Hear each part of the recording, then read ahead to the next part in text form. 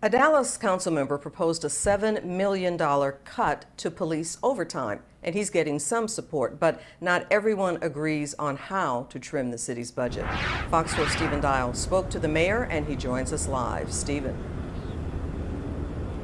Clarice, the Dallas City budget won't be approved until late September, but starting this week, budget talks will heat up as there are multiple opinions on how police funding should be allocated. The spotlight on public safety funding in the city of Dallas has grown larger in recent months. This as the budget is projected to be tight because of coronavirus impacts on revenue.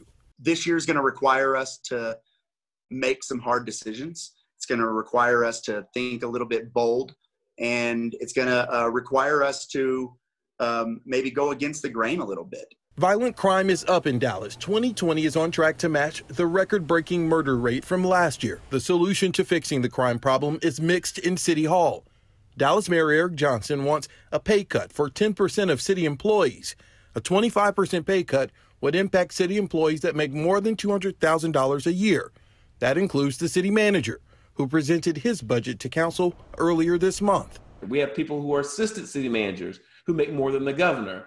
And we have a city manager who makes more than the president. So there's plenty of room to cut salaries that won't make anyone destitute, won't make anyone homeless, and will generate the revenue that we need to fund the priorities of the people of Dallas. So I'm for defunding the bureaucracy, not defunding the police. Mayor Johnson says the $6.5 million saved from the pay cuts would add to public safety initiatives. The violence interruption program that I proposed funding in my budget amendment, plus putting more officers on the streets by hiring civilians to do desk jobs and taking officers who are doing desk jobs and putting them on the streets, plus restoring the cuts to the squad cars that our city manager recommended, plus more lateral hiring of experienced police officers that don't need to go through the police academy.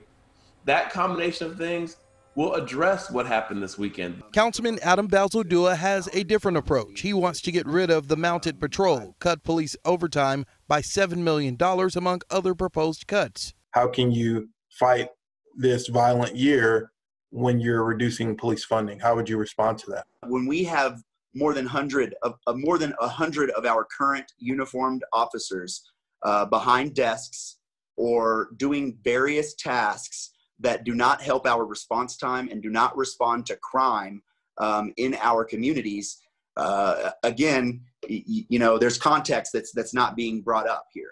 Balzodua says he's getting close to a majority support on the council, but Deputy Mayor Pro Tem Adam Magoo says a cut that large can make crime in the city worse. Addressing a specific area where violent crime is taking place, or more recently when you have drag racing and some things downtown or other areas, I'm getting personally requests all the time for additional resources, specifically around police officers, to address certain areas of problem.